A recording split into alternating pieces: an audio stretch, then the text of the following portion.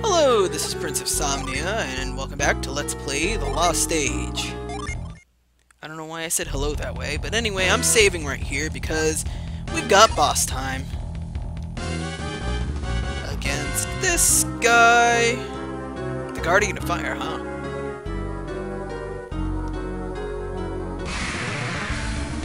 Oh, hey, it's the old boss music. It's back! Okay, so if you're used to summon rushing your way through these boss fights, let me just put it this way, do not, under any circumstances at all, walk into this with all of your Jinni on standby ready to summon rush this fool, because if you do, thou shalt most certainly die. And you'll see why pretty darn soon. Let's just have you two attack. I'll get off one Angel Spear, probably won't be able to get off any more than that, and we'll have you attack.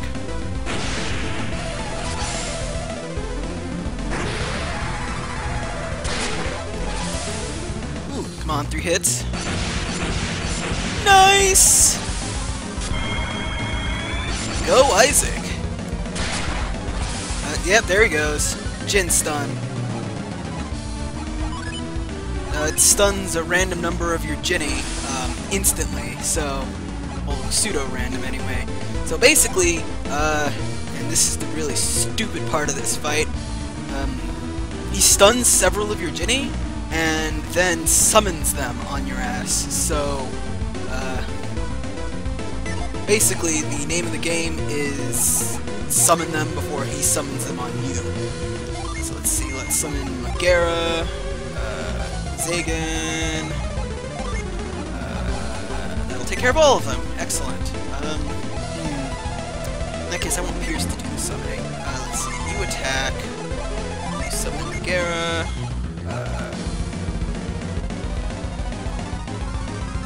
Are you faster than the boss?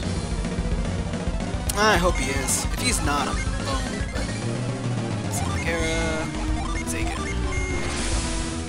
Okay, you're faster than all of us somehow.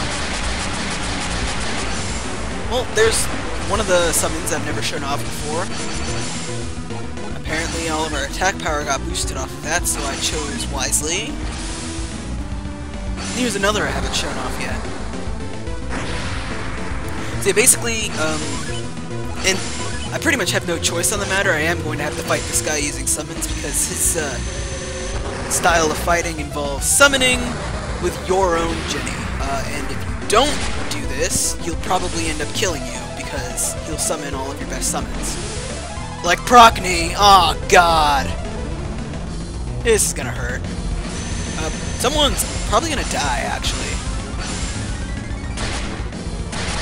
Oh. Huh. Oh no! But that's right, he gets a power boost off of that, doesn't he? Summon Mars. Fortunately, he only gets 1 power boost, so depending on how many Jupiter Jinni he uses, this could end poorly. This is also a really bad fight because of the way my Jinni are set up. Chances are I'm going to be knocked down into worse job classes as this fight goes on, so I'm going to start doing less and less damage with my own physical attacks. But fortunately, this guy's strength is also his weakness because he keeps summoning. Alternatively, you could just stay away from him. Stay away from these summoner viewers. Eddie's also a pretty good thing to have for this fight because he'll speed up your recovery times. But remember, the faster you recover, the faster he can summon on you. So, this battle's all about the give and take. Do you have any healing items on you? Yeah, you can nut on yourself. Don't. Let's see. Oh, this reminds me of the first round. Well, at least, what's a Megara or Mega-Era is gonna boost our attack power again. Mega-Era? Ideally, he'll never get anything like a Zul or something ridiculous like that, because if he does, you're probably screwed. Ow. I think that can paralyze you. Ow! Jesus. I don't think Pierce has any Ply series synergy at all. damn, how did that happen? Somehow Garrett managed to get himself into the Ninja Job class series. Whoops. That's actually mildly hilarious. But that it might explain why he suddenly got faster.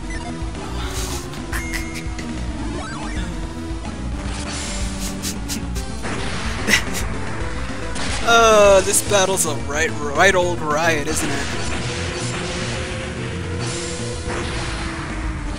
Oh, that's not good. Now he's paralyzed me. I'm gonna have to take a round off to heal. Oh, I'm not gonna have to worry about paralysis, I said when I sold all of my elixirs. Call me a dumbass now if you want. I can summon Mega Era twice. Yeah, why not? What job class are you in now? You're a samurai now.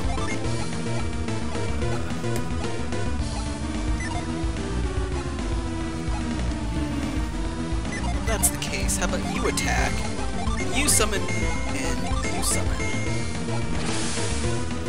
Summoner battles. It's like Final Fantasy X all over again. Oh, if I haven't said this before, Valakar has almost 13,000 HP. The second most HP out of any enemy in the game. Sort of. Does he have more HP?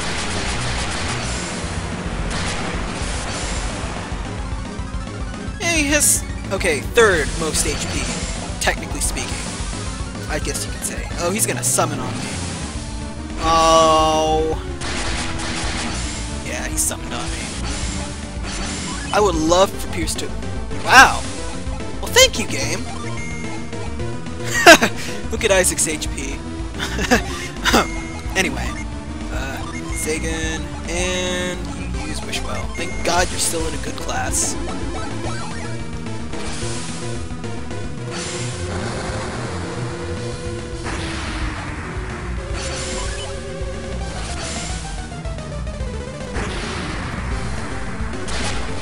Oh god, I've lost track of how much damage I've been doing to this guy. Oh, he's gonna summon on us again. Yeah, there he goes, Megara. Well, at least now you get to see the summons used on us. For a change, you know? Mix it up a little. Let's see. Attack, summon. I believe you have break, so let's break him. I must break you. And thankfully, our summons seem to damage him more than his does to us.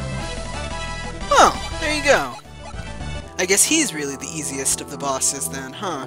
Considering the fact that I did so much better on him than the Star Magician.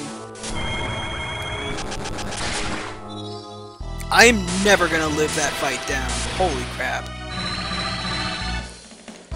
And now we can summon Daedalus.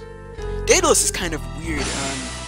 I believe he works the same way he does in Dark Dawn, in which case, when you summon with him, he doesn't attack, and then around afterwards he has an additional damage dealt to the opponent, which is weird, but kind of cool. Alright, now let's get out of here. Oh, damn, 9 minutes, really? I thought that would take longer. Well, anyway, let's get out of here. Ivan has teleport. Let's see.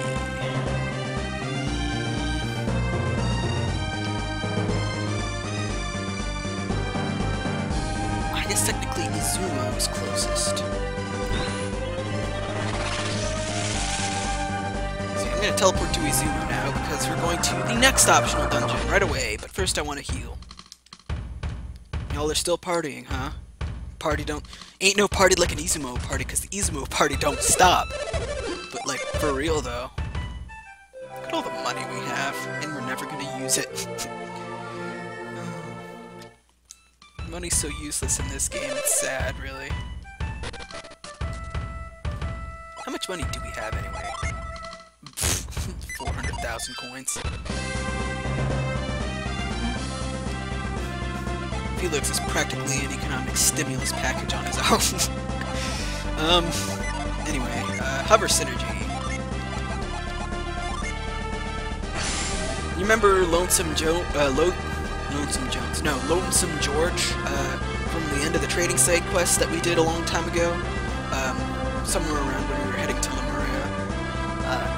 He led us to this cave which had one of those teleporter patterns on it, and well, now we're going to that cave because we can use teleport on it, on the pattern there to enter the bowels of that cavern.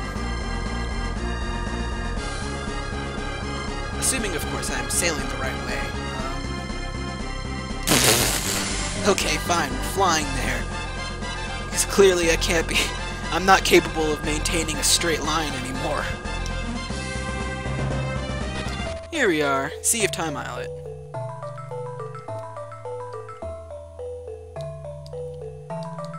Alright, let's see, you want to go around this way. Here he is, Lonesome George. Lonesome no more. We gotta use mind read. Yep, let's head to a secret spot again. I don't know how all 8 of us are able to sit on the back of Lonesome George over here. Or, I guess not so Lonesome George, huh? Curious George? No. Yeah, you remember this place, viewers, don't you?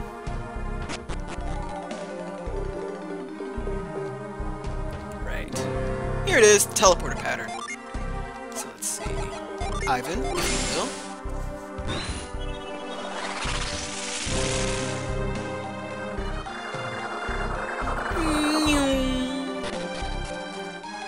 Alrighty then, now it's the Islet Cave. Or, yeah, I guess it's still the Islet Cave. Oh boy, yeah, some of the enemies in here are pretty darn tough. Let's see, we got Drooge. I think that's how you pronounce it.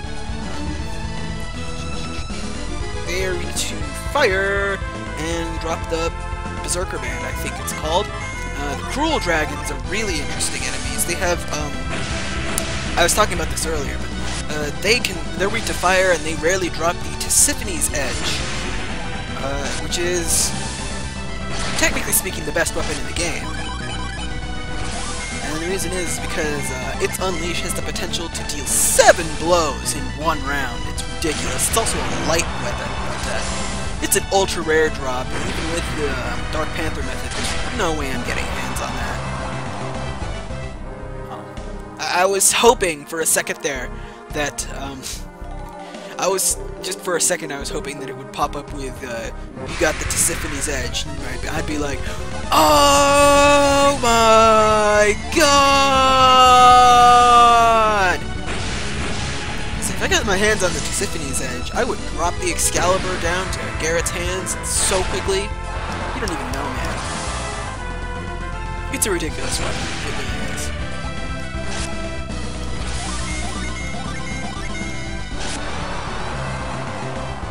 But, yeah, it's rare, so I wouldn't worry about it.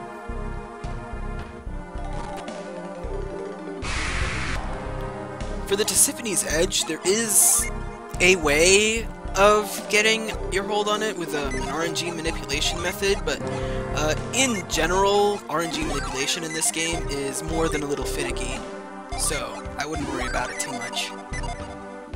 That has to do with the fact that I think the RNG machines are slightly based on time. Oh my god! Oh my god! Oh my god, oh my god, oh my god, oh my god, oh my god. Oh my god. Okay, this is the Wonderbird. Quite possibly the most important enemy in this entire dungeon. I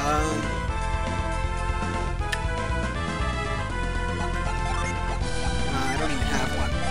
If you can, this guy is weak to water, absolutely try your best to kill it with a water Jenny, because look at those experience points, viewers.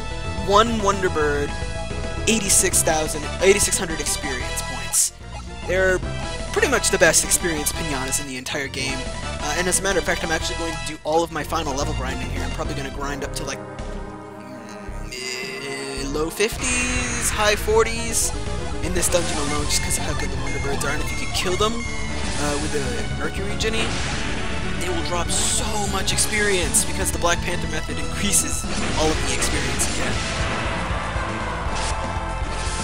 Oh, if you're wondering what the Black Panther method is, by the way, it's when you kill an enemy with a Ginny that it's weak to. It flashes twice and gives you better rewards. That's what I mean.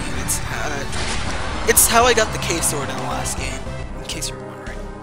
In case you were wondering! Ho-ho! I'm so terrible. Right. Ooh! It's a shaky statue.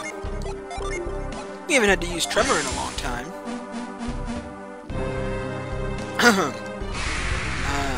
Game?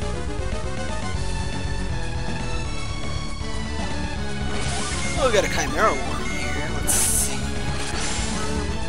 Oh, I don't think these guys are new, because they're not... Oh, wait. Sorry, that was the wrong list. There we go. They're weak to fire. And I think they can drop waters of life. Okay, game. Can we actually Tremor the statue this time?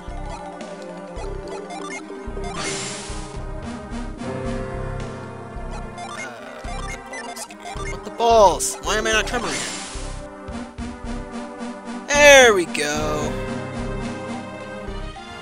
Hey, little buddy. How's it going? Oh, you want to fight, don't you? Well, I'm gonna pound your face in. Yes, I am. Yes, I am. Why am I speaking this way? Have I finally lost it, viewers? Well, I did just drop a sun on his face, so...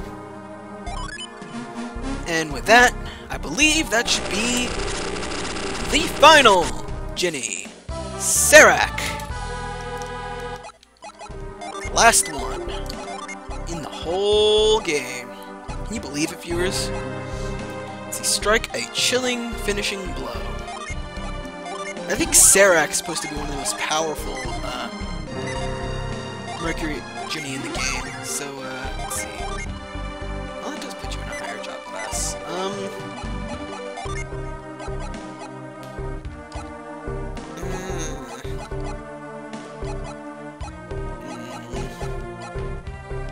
Yeah, I'll switch you with Shade. And the reason is because... how the heck was I going into the Luminaire? Damn. Oh, whatever. Yeah, Serac's really, really good for water elemental damage, which is why I want to have it on Pierce, so that he can use it to kill the birds. You know, if we actually ran into them, I mean, all we seem to be running into are cruel dragons and Druges.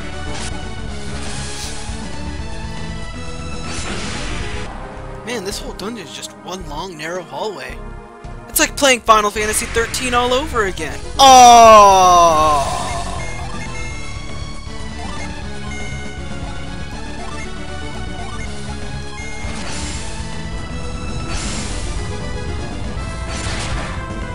Damn it! I thought that would work.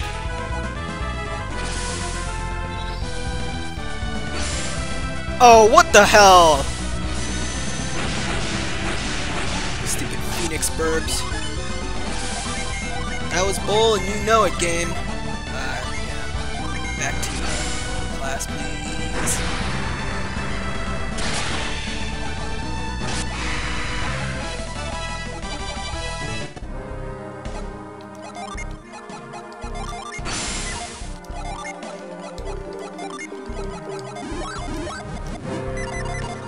Right, let's keep moving. It's getting darker down here. Sweet.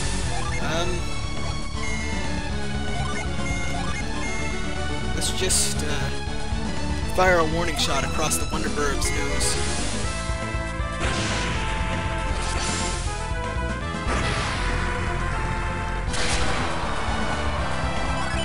I said across his nose, not miss it.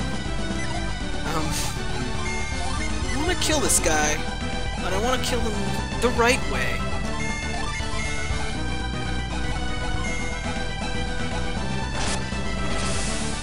Yeah, he's gonna bring the cool dragon back to life.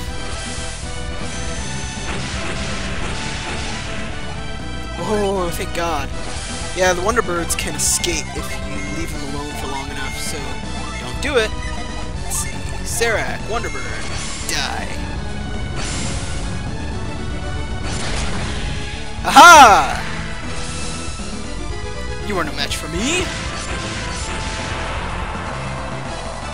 Man, look at that experience. Holy cow.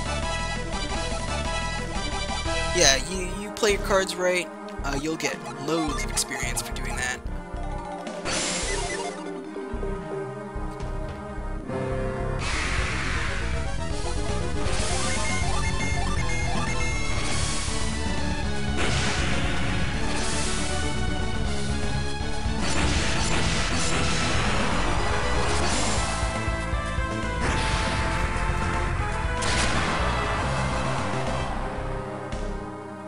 Let's see, are we there yet?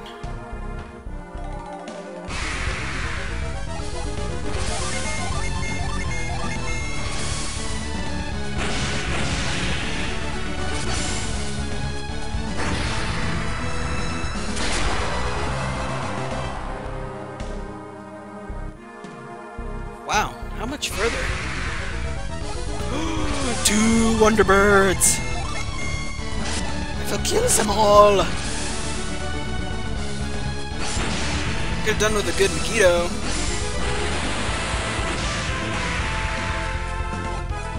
Damn. One of them got away. Oh well. It happens sometimes. Oh, look, I found him again. You thought you could get away from me? Think again. Oh, we got carpet bombs. That's great. Man, we're getting levels like mad. Ah, yeah. There's where the boss is. Okay. So, between episodes. Yeah, I'm gonna have to do this again. But between episodes. Sorry about that. Just stretching, viewers. Between episodes, I'm going to level grind. Pretty much just right here. Probably go heal up, or maybe just stay around here and heal up. And then in the next episode of Let's Play The Lost Age, we're gonna finish off the boss here and explore the next optional dungeon. So, see you guys then!